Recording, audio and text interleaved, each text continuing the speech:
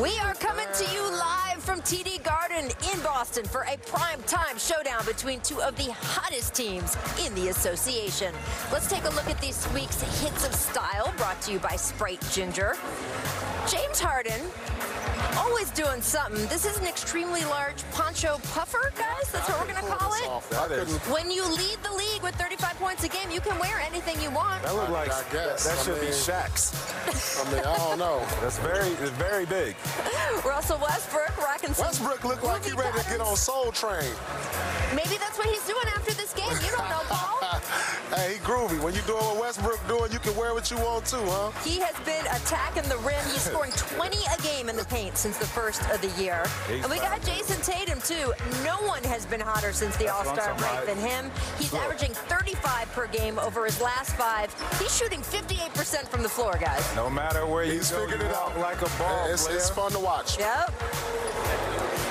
You play like that, you can wear whatever you want. I am Rachel Nichols. I am alongside a former Rocket and a former Celtic here tonight. We've got the Hall of Famer, Mr. Tracy Mcgrady. Back in the house. And the man who has his number 34 right above us in the rafters here, 2008 Finals MVP. There it is. Paul Good to be home. Pierce. It's good to be home.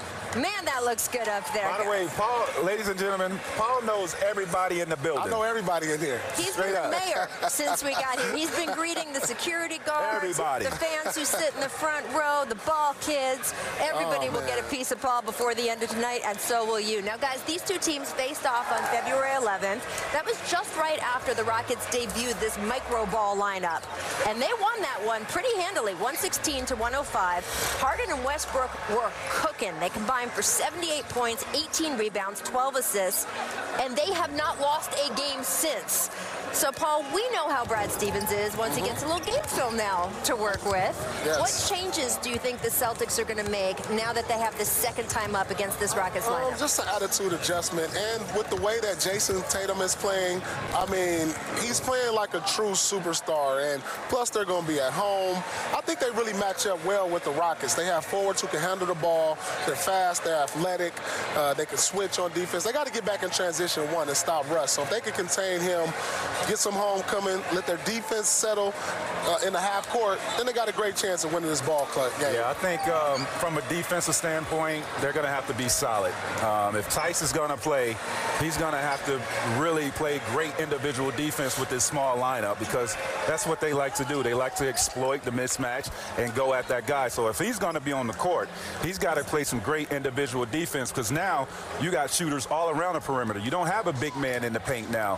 So he's going to have to be able to close out to shooters, defend one-on-one.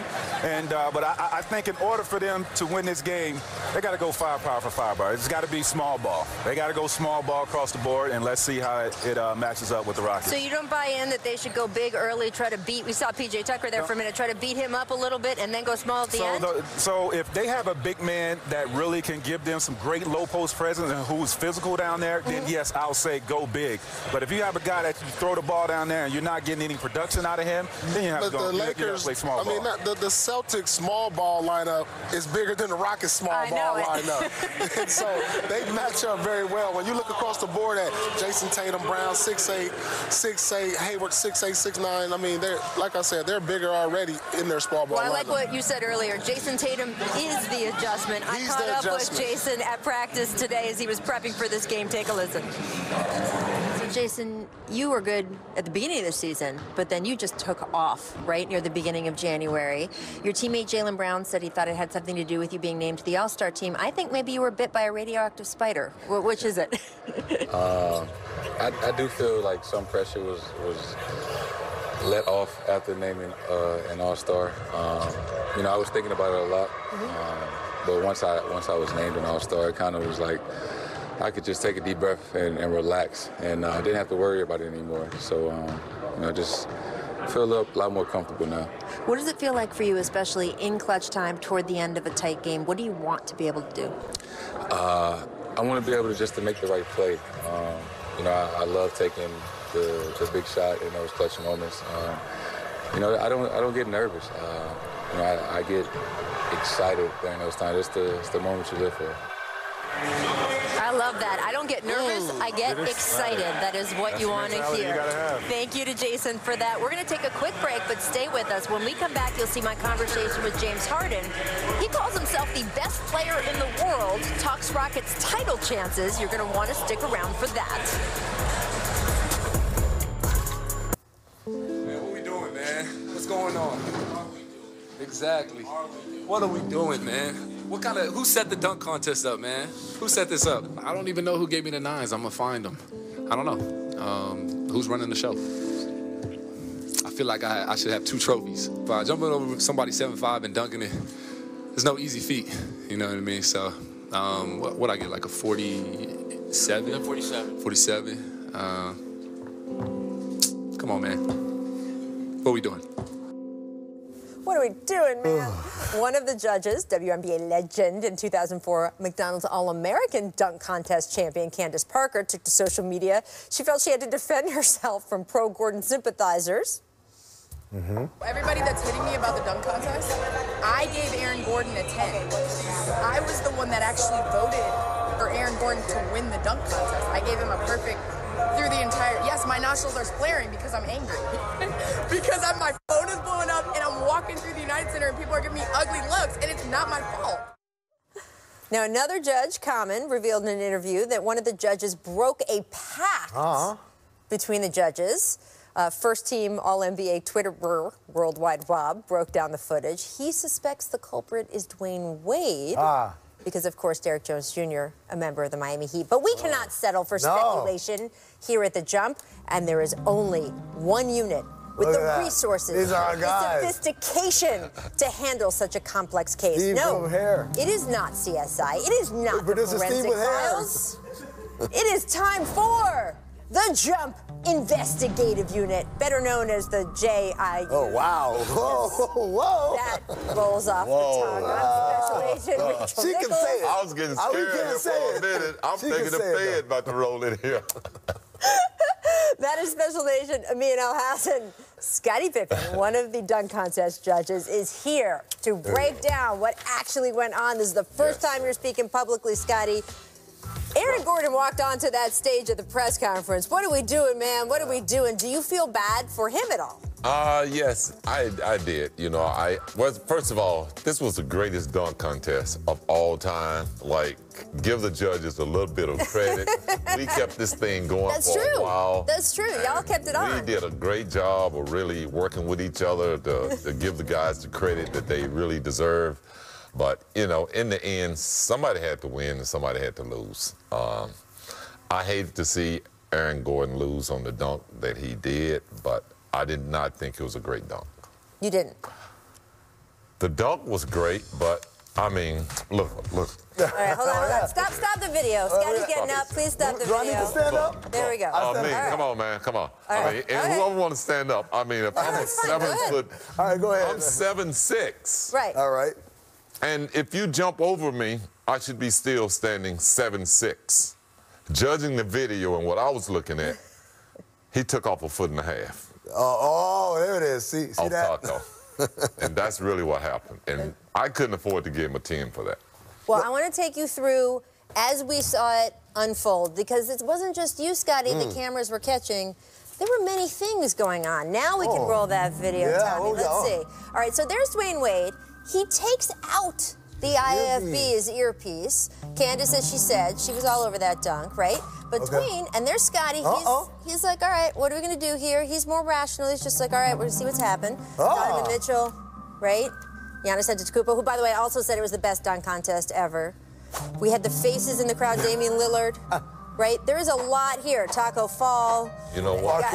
Even if we would have made it a tie, this was going to happen eventually. Right, eventually one of them were going to win or lose. It was going so long, and it was like... So was there a pact? Because that's sort of what Common said, was that he was under the impression that the scores were going to even out to keep them going at least one more round. Okay, here's the truth. Let the world hear the truth. Ooh, here we go. There was a little bit of a pact, but somehow we punched the scores in, and they came up wrong. So there were 3 flips. So yeah, what happened? We just messed up. Wow. Can you? We didn't mess up as a team. I mean, guys gave their honest opinion. Right. And the reality of it is, we thought we were giving them both a tie. Now here's the Go deal. back into that final round. Did you think, because your score, you gave Derrick Jones Jr. a 10, but you gave Aaron Gordon a 9 for the reason that you just demonstrated.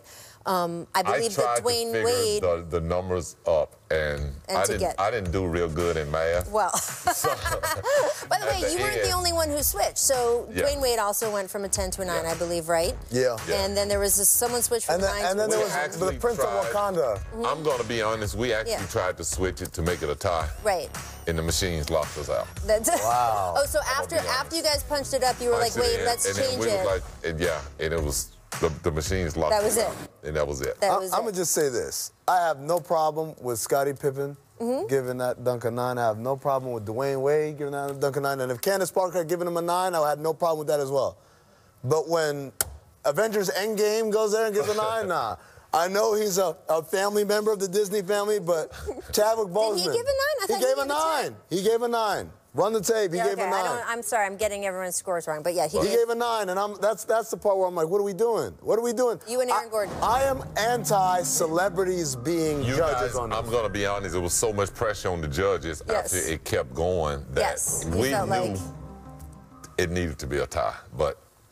How could we keep our numbers running? Right. We had to look and figure out. I will say this. Michael B. Jordan would have had the right score. That's everybody, when you guys judge dunk contests, and you guys are certainly not the first group, there is a lot of, hey, what are we giving this? What are we giving that? Yes. There would be something to be said for you guys being allowed to make a collective decision, and then once you guys huddle, one of you putting whatever the combined number should be. That could be something that happens in the dunk contest at some time, maybe. Who knows? This investigation is closed. Yeah. We now know the truth, thanks to Scottie Pippen. Samuel Jackson got it right, too. And doing the right thing. Thank you, Scottie. Appeals. Boom, there we go. Up next, whose game is hotter right now? Russell Westbrook or Jason Tatum? They face off tomorrow on ABC. Find out our picks. But first, time for our second distant replay of the day. This one, this date, 2006.